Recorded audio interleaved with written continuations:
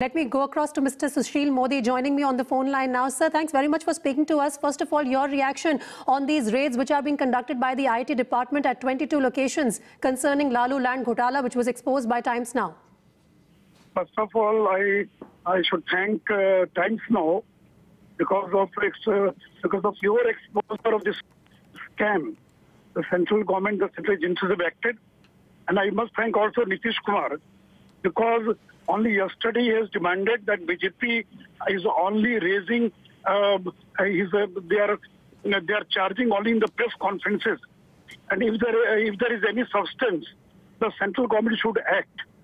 Only yesterday it was Nitish Kumar himself, and he was earlier also demanding that Narendra Modi should not stop only to Notbandi, but he should take action. He should start the campaign against Benami property.